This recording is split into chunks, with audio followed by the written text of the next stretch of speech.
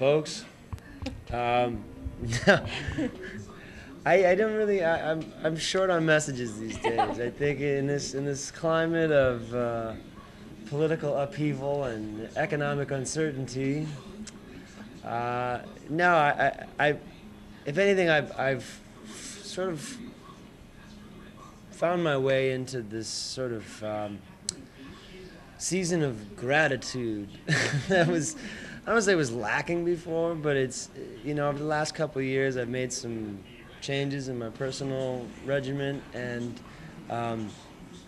sort of at the end of each little victory I sort of keep coming back to this space of extreme gratitude and appreciation and admiration for my fans, because it's, to be able to do what I'm doing for as long as I've been doing it, and to have people still giving a damn, let alone driving miles, spending money on tickets and CDs and whatever else I bring forth. It's just, I don't know why, but for some reason, for a long time, it was almost like the fans were this sort of obstacle, like I gotta conquer these people and make my minions, and it's, horrible, like that wasn't, I never said that, but it was like, in retrospect, I look back and I see, like, what the hell was my head, what are you thinking? And,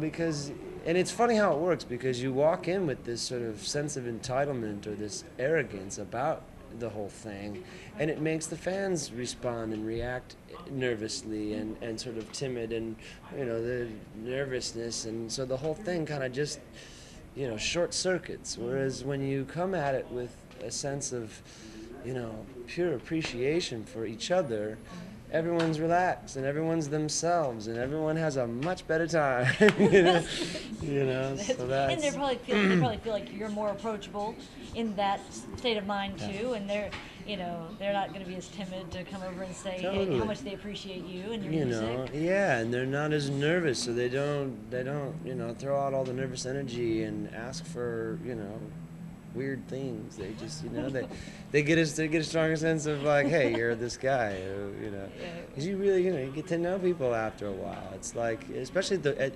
the stage of the game that we're in, where you play a show, you go over to your merch table and you sell CDs and you hang out with people for a little while, and you do that enough times over the year, and people get a sense that they know you, and you do, and you know them, and you start to ask about the kids and about the the new job, how's it going, and so that's, if there's any message, is like, hey, thank you, really, it's been a pleasure sharing this thing with you, and I hope that we can continue to keep going for years to come. That's awesome. Yeah. Well, I appreciate you taking the time, Thank first of you. all. I Thank can't you so thank you much. enough, Hey, definitely. wonderful. My pleasure.